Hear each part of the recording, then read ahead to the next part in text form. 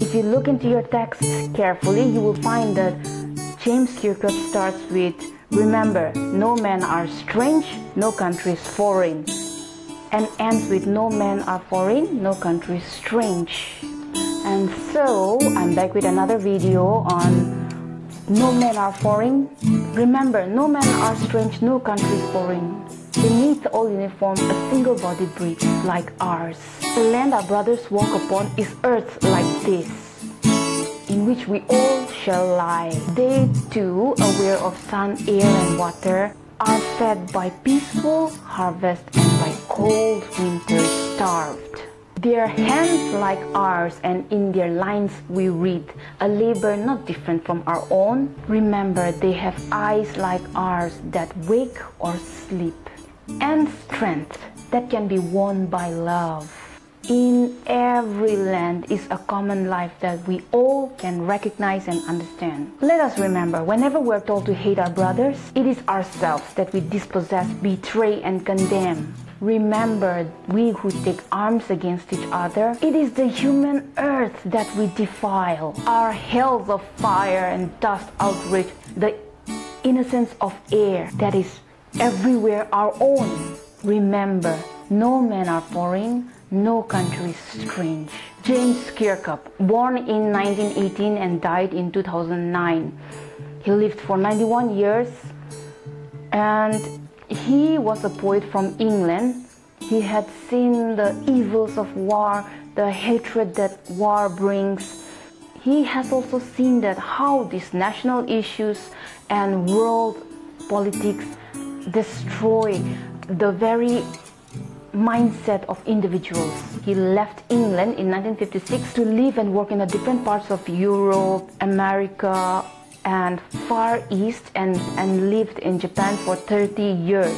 He had visited countries that had played major role in world wars. After coming out from England and being with different kinds of people for 10 years, he had seen that there is xenophobia. Being a person from different country and visiting other people's country, he found that there is xenophobia among humans. Xenophobia is the fear of foreigners. No child is born with xenophobia, but as they grow older, because of the environment, because of what people say, it starts to develop in a child, in a person. The setting of the poem, as you will find, is military type because he talks about uniforms, wars, long winter starve and peaceful harvest, strength, hate, betrayal, dispossession, condemnation, arms, hells of fire and dust. James Kirkup says, remember again and again, because it is his concern that we should not forget that at the end of the day, in spite of all our differences and strange habits and traditions and culture, we are all humans. James Kirkup has traveled around the world and found out that we live and breathe and survive on the same earth, and under the same soil we all will be buried after we die. We all need sun, air and water, and so do they. People of other races, we are common because whatever basic needs we have, they have the same needs. Look at how he's using the natural elements to convey also nature provides us equally. Nature does not distinguish between different races. In this poem you will find that James Kirkup speaks a lot about the natural elements and the role of nature in treating humans equally. Second stanza, the very important thing that I need you to remember is that we all have hands that labor, eyes that wake and sleep. We all have strength that can be won by love, and we all share the same common life. The lines in their hand, the rashes in their hands due to hard work shows that their hard work are also not different from our own. They also feel the pain, feel the toughness, feel the roughness of the reality, and they work hard. In this stanza, James Kirkup talks about how people work to earn with their hands, how other people wake and sleep, the daily happening things, and he talks about how they can be very strong, but still they can be won over by love. Here talking about hands, eyes, and life, it means that their daily lives are just like our daily lives. In every land is a common life that all can recognize and understand. Here this common life, trying to live and survive on this earth, is something common to all humankind. So that is why we can easily recognize and understand the hardships of one another. So in those lines, James Kirkup talks about peaceful and similar life of all mankind. Talks about their love for peace and their hardships to work and survive. So he uses a lot of natural things or about the environment to emphasize or stress, make people understand that we should remember that we are not different. We are all one. We all belong to the human race, and nature is providing us with peace. Nature is providing us all equally, and we should try and learn to live together in peace and harmony. But the next stanza, the next lines onwards, James Kirkup talks about how we as humans, we try to destroy ourselves. Whenever we are told to hate our brothers, it is ourselves that we are trying to condemn or dispossess or betray. The last stanza is a very strong one. It talks about war.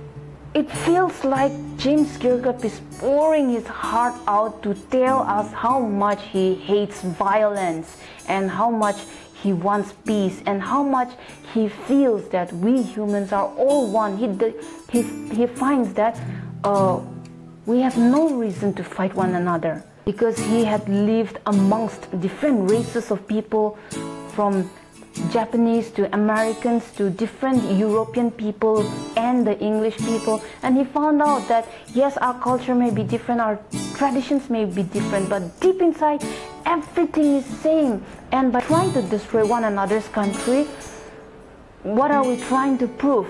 We destroy the other people's country, and don't you think that we are going to breathe the same air with which we poisoned other people?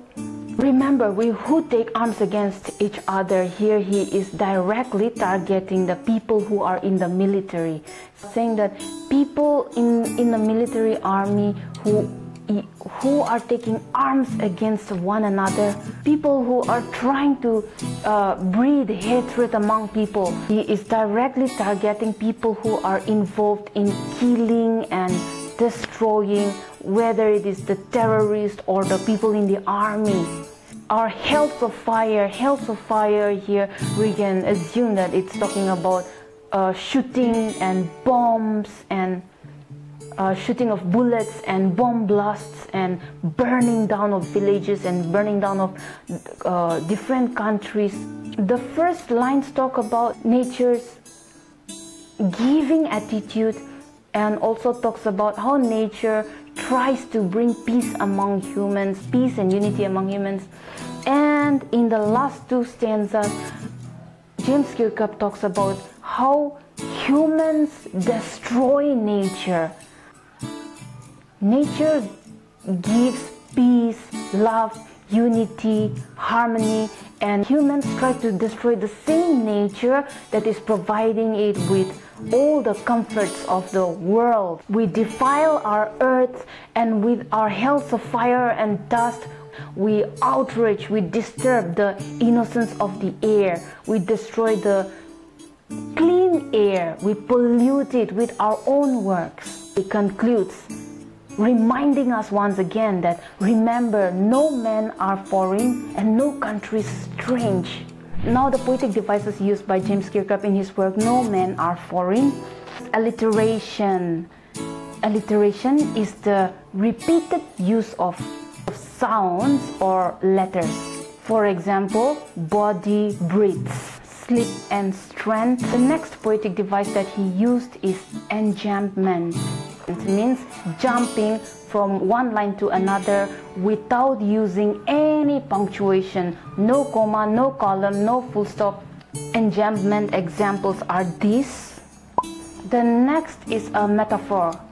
It's like an idiom or a kind of like proverb where we are talking about one thing but we mean another thing. Uniform does not mean the uniform of an institution or a department, but uniform here means uniform here could mean the skin color. Beneath all uniform, a single body breathes. It could mean the different cultural dresses that we wear, or it could mean the military uniform also.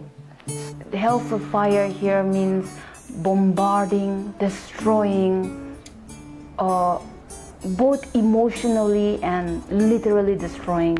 War is compared to winter. Harvest is compared to peace. And the last and easiest and most important one, repetition. Repetition means repeating the whole line or a single word. Repetition is used by poets to make the reader understand the things that the poet wants to emphasize. So here he uses the word no man are strange, no country is foreign. The repeated use of those words also shows James Kirkup's concern for the people to know that we are not different in any way. The repeated use of the word remember emphasizes the fact that James Kirkup wants us to never forget the fact that we are one.